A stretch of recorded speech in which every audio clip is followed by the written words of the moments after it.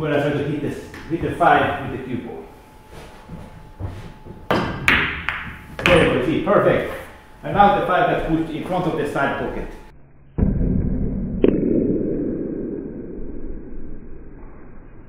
Shot like that, perfect. One ball over here, cue ball on the other side of the table. Like that. Now the cue ball did not go all the way there, it starts perfectly for the 2 ball. If you don't have a choice, you must do this. Okay, focus. Like that. That is a falling stroke where you fall on the table after you pull the trigger. Play pool, play pool. Hello, let's play some pool. Okay, we will play some pool now. And I will teach you how you can beat the opponent without any physical violence. You can beat him with a strategy. You don't need to be a good player. You don't need to play so often. You can play once a week. You can win tournaments like that. That is what I did. I was playing really bad. I was very cold in the beginning. I couldn't hold the cue good at all, but I still won. And I will teach you how you can do it too. How you can win, even if you play bad. So here I attempt to make the 8 ball 4 rails into the corner, and sometimes it will get kissed away, but yeah, like that. It got kissed by the 1. You need to be lucky on the break shot. And it's all about how the balls are racked. They are always racked a little differently every time. And here, let's see what we have here. Here, on this shot, if you start a tournament, never be aggressive in the beginning. Make a safety, because that way you will feel like you haven't made a mistake. So make a safety in the beginning if you have a tough shot. And here I will make a kill shot, low left spin, to kill the cue ball on the rail. So it will stop somewhere here instead of going too far back towards the 1 ball. And I want the 1 ball to stop somewhere there. So here I use the low left spin. A kill shot like that, perfect. 1 ball over here, cue ball on the other side of the table. And now the opponent is a tough side on the 1. The 1 ball can be hit on the right side, very big. And my dog is doing something.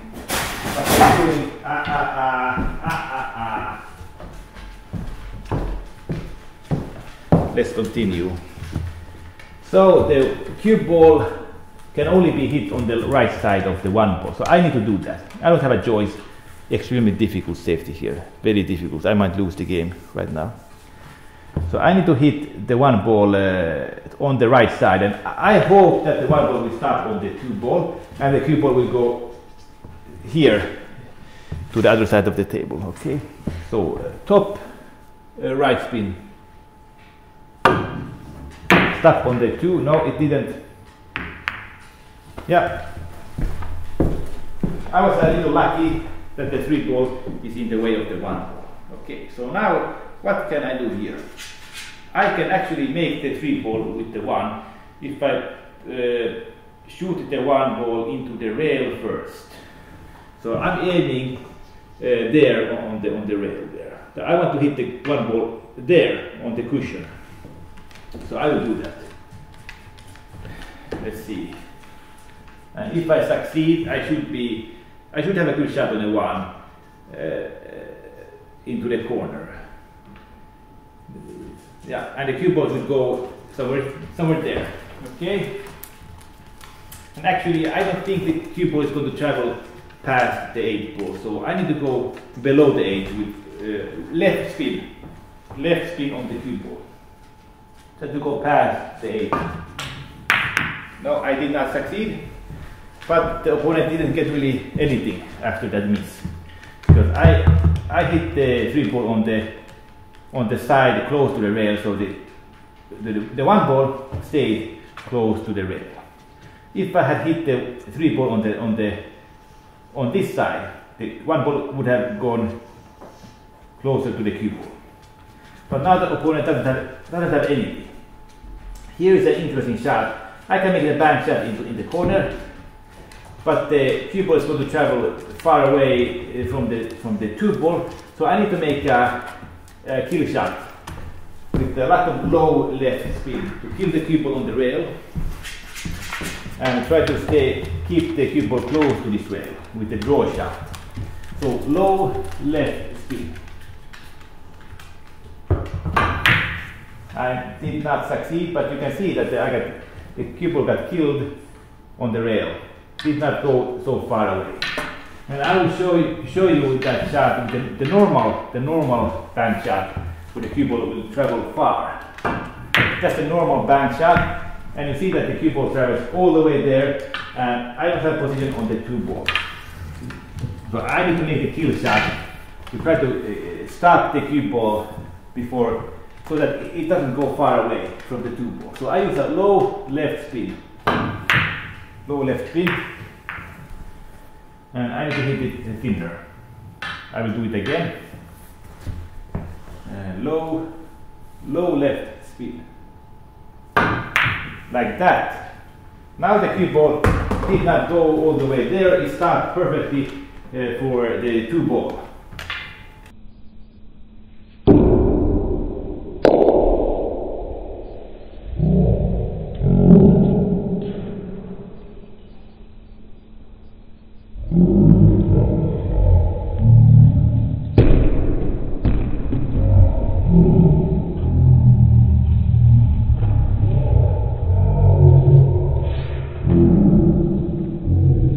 If I had missed the one ball, let's say it would stop there, the 9 ball would be in the way. So that is not something I had in mind when making this shot. And if the 9 would not be there, I would not have selected to make the bank shot. So always think about that. Think about if there are any balls in the way. And then you can try to make the shot. But if the 9 was not here, and I had missed the ball, the one ball would be out in the open, and that would have been a bad strategy shot. Okay. Here the position for the 3 ball is tough, very tough. And let's see what I can do here. I think the only way is to go around the table with inside spin. Right spin, hit the rail there, and come this way for the 3 ball. Maybe even hit the 8 on the way out from this rail to get perfect position. Let's see if I can do it. If I miss a shot, I think the cue ball and 2 ball will be far away from each other if I miss a shot. So that is something I have in mind. If I miss a shot, opponent will not get anything. Okay, so I can go for this shot. Here I use a lot of right spin.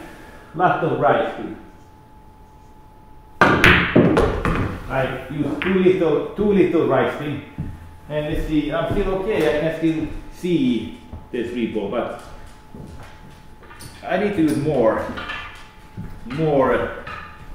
right spin on this shot.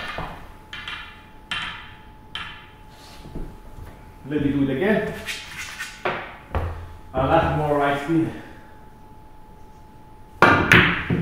There we go, and now because I missed, there's some distance between the cue ball and the 2 ball. There's some distance. So that's very good also. Very good feeling to know that if you attempt a shot, you can get away with it if you miss. I will do it again. Lot of right spin. There you go, that is pretty good. And an 8 would have been there. And I got good position on the 3 ball. I was lucky, I hit the 3.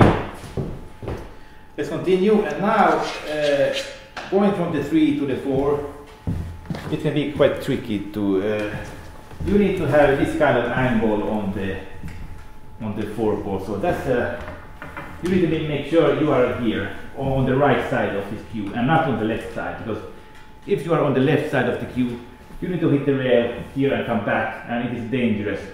You can get snookered behind the 7, or you can scratch in the side, so I don't like that. I want to be somewhere here. and I need to control the speed accurately to be able to stop somewhere in this area. So I use top left spin. Let's see, I went a little further than I wanted, but I'm okay. I think I have a good angle. So here comes an interesting shot. I have too much angle on the 4, so the cue ball is going to end up going too far away from the 5. But there are 2 ways you can do this shot. One way is to hit the 5 on purpose. Push the 5 into the rail, and the 5 will go out from the rail again. And the second way is to hit the cue ball there and hit the 7 with the cue ball. But here I'm going to pick the first alternative because the 7 is so good in a good place in the end. So if I make the 6, I have good position on the 7, make a stop shot on the 7, easy shot on the 8, and then the 9, and then the 10, and the game is over. So I have a very good pattern in the end to finish the game quite easily.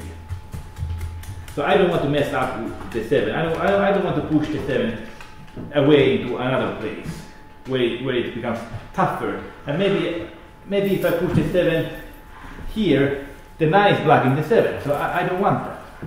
So on this shot, instead of going this way with the cue ball and pushing the 7, I'm going to push the 5. Okay, so I use the top left spin. Try to push the 5, try to hit the 5 on the bottom side. It will hit the rail there and come out, maybe start in front of the side pocket. Okay, so top left spin.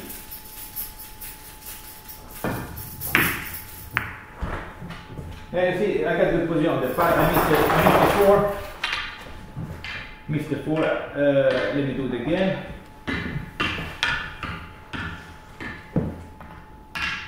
Let's do it again.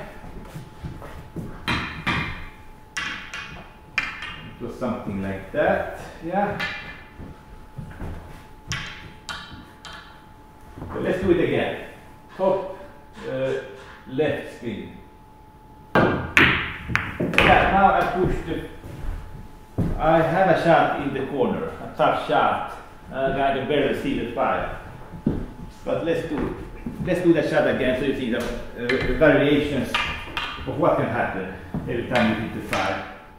And I didn't want to hit the rail first before hitting the 5. I want to hit straight on. So I'm using less of top speed this time, so it doesn't go forwards after contact so much. Okay, do it again. Left spin. Left spin. Yeah, I hit it. Yeah, I hit it okay. And you see that every time I get a shot on the 5, if I attempt to push the 5 out from the rail. But I will do it again. Let's do it again. I want to push the 5. It was something like this, yeah. It is not possible to draw back the cue ball over here. That was impossible. I have so much angle. I have so much angle on the board that I can't stop the cue ball here. The cue ball is going to go hit the rail and come out. So here I'm going to attempt to hit the 5 on the bottom side. Try to push it into the open. There, perfect. But I missed the 4. But you can see that I get a shot on the 5 every single time when I attempt for that. The toughest part is making the 4. That's the toughest part in this shot. And when you use left spin, you get a slight massage effect. So it gets tougher when you do that. Yeah, I hit that too hard, so the massage effect didn't have a chance to grab, to turn it to the left. So I'm going to do it again. Yeah, I hit the rail first that time. But this is a makeable shot. You can actually hit this hard and hit the 7 with the 5, and the 5 will go to the side and it will go into the side pocket. That is a possibility. But I will do this shot again, so you can see. Yeah, and that is. I did not place the balls exactly the same as in the beginning. The fire was higher up, so I will do this. I will do this shot again. Left spin. There we go. And now I push the 5 into the open, and I can make the 5 in the side. Okay, so in maybe 90% of the time, you're going to get a good shot on the 5 when you attempt to break it open from the rail. And I will show you the other alternative where you try to hit the 7. When you try to hit the 7, and that's a much tougher shot. You go like this, you have to hit the 7, and I made it the first time, but many times you don't succeed in that shot. Let me do it again. Let me show you that it's a tougher alternative to do. I made it exactly the same way again, and you see that the 7 is being pushed into a bad place, and if it's here, it can't be made in a corner or in that corner. It must be made here or there. So the 7 will be in a tougher place, and that's why I don't want to push the 7 into another position. And I will show this shot again. And I miss the shot. And you see the 7 is being pushed into a bad place, and that is something I don't like. Okay. Normally, if these balls were out of the way, then that would be a good shot, because then the 7 can be made in all of the pockets. But right now, the 7 is tough to make. So that is the second alternative that you can go for, that you try to hit the 7 with the cue ball. And I'm showing that shot again. Low left spin. And I miss a shot, and see I have a longer shot on the 5. It's a tough shot. Let's do it again. I miss a shot, and see tough shot on the 5. So I'm not really getting so good position on the 5 ball when I attempt to hit the 7. Let's do it again. Now I got a good shot, but then the 7 got pushed into a bad place when I chose that alternative. And the 7 can't be made in the corner because the 9 is blocking it. So that is the reason why I don't want to pick that choice. I want to keep the 7 where it is, where it can be made in the corner over there. It is so close to the side pocket that it becomes easy in the end. So here I will show you the first alternative, where I try to hit the 5 with the cue ball. There you go, see, perfect. And now the 5 gets pushed in front of the side pocket. Much easier to do it that way. And now let's continue. I want to draw back the cue ball, make the 5 in the side. And now I have good angle to go from the 6 ball to the 7. Because the 7 is so close to the side pocket, it becomes very easy. Here I use the top right spin. I almost missed that start. But now, because the 7 is so close to the side pocket, it didn't really matter that I messed up that shot. I could have stopped anywhere in this area, and I have an easy shot on the 7. So that is the reason why I kept the 7 where it is. Makes it much easier in the end, even if you mess up. Here, I will just go to the rail and back again for the 8. And so, top right spin. There you go. That is okay. And I have a good shot on the 8, just roll it in. And here I will make the falling stroke because I can't reach the 8. So I need to push the cue far and then I will fall on the table because I will lose my balance. So I will do the falling stroke. That's the falling stroke, and I will do it again. I will do the shot again, the falling stroke. If you don't have a choice, you must do this. Okay, focus, like that. That is a falling stroke when you fall on the table after you pull the trigger. And that is a trick you can do if you don't have an extender or a mechanical bridge. Let's continue. Here is an interesting shot that you can scratch in the side pocket if you shoot this wrong. And some pro players, they go around the table, play position with speed over here for the just to be safe that you don't scratch. And yeah, you can do it both ways. If you have good speed control, you can play the safe game and go this way with the keyboard. But preferably you want to go into the angle for the 10.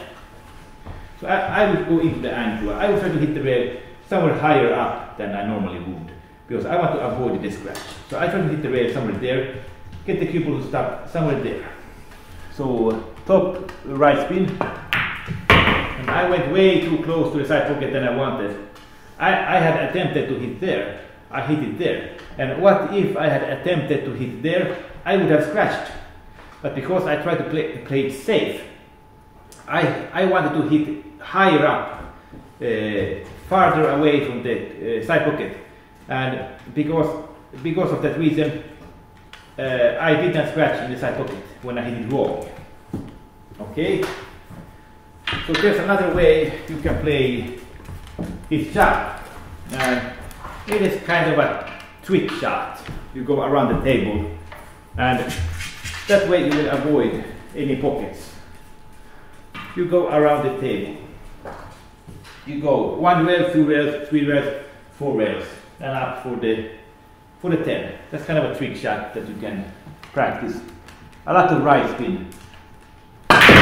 Like that and go up for the 10. And then there's no risk of scratching when you do that shot. Because in the first shot I almost scratched into the side pocket. And that is something that is very dangerous. And also the other way is to go with speed to play here for the 10. I will show you that alternative. Play with speed to come this way with the cue ball, and that's perfect. But many times you don't have good speed control, so you want to go around the table. You want to go around the table. It depends on what kind of shot you like. Oops, and now I missed the shot. Let's do it again. Let's do this shot again.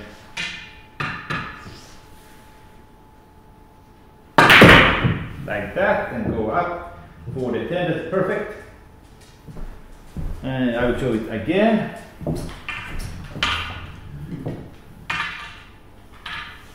I will show this shot again. Right spin. I missed the shot. So if I shoot, yeah, good position again. If you shoot harder, it is much tougher to stroke straight. I will do it again. Like that. Good position on the 10. You see that I'm coming into the angle with the cue ball every time when I go around the table. I will shoot it softer this time. Whoa, now because I shot softer, I missed the ball. I missed the pocket. Because the extreme side spin will act like a mistake. So it will curve to the right. So if you shoot softer, you need to aim differently. Again, I got a lot of throw because of the side spin. So if you are not comfortable with side spin, you want to go the other way, where you go soft for the 10 ball. I will go around the table again, like that. That's a good position there. If you shoot this too hard, you might scratch in the side pocket, so make sure don't shoot too hard. You don't need to shoot too hard, okay? This time I shot softer. Let's see what I got. And that's pretty good position on the 10. That's pretty good. Those were the 3 alternatives of how you can play position for the 10 ball. The first was go close to the rail, go close to the side pocket. Yeah, top right spin, go close to the side pocket, very dangerous, but you get perfect position on the 10 if you succeed. The other way is to go this way with speed to the other side of the 10. Right spin, go with speed. Sometimes you go too far, you don't have a good shot on the 10 if you go too far. So that happens very often if you attempt for that shot. And the third alternative is to go around the table with a lot of right speed, like that. I shot it too soft also, so yeah. And I will do the shot again to show you that. Yeah, it's a tougher shot because I missed the 9. Okay, if you need to shoot harder, you're going to miss the pocket, especially if you use side spin. So side spin is very difficult to control, especially if you haven't played pool for a long time. So I recommend to go the first alternative. If you haven't played for a long time, try to travel as short as possible with the cue ball. Okay, I got perfect position there. But if you are in stroke, you can go around the table. Need to focus on making the ball. Like that. I shot too hard. I still get a shot on the 10, even if I push the 10. Okay? And I think the worst shot is to go this way with speed. You might stop there, and you don't have any shot anywhere. But if you go around the table, you might push the 10 out into the open, and you can make a 10 in the side pocket. I'm going to do it again. Let's see if the cue ball ends up good. Yeah, it is good. The 10 ball is easily makeable in the corner pocket. So I will make the final shot, top right spin, and the game is over. Okay? So there you go. So that is how you think. You need to think all of the possibilities of what can happen. What can happen on the table? What happens if you fail? What kind of position do you get if you fail? And it all depends on what you are comfortable with. If you are comfortable with side spin, then you can use side spin. But if you are not comfortable with side spin, try to travel short with the cue ball, like you saw, the short distance to the 10 ball. Okay, so see you at the end of the video. Until next time, goodbye. There's nothing else in life than pool. Play pool, play pool.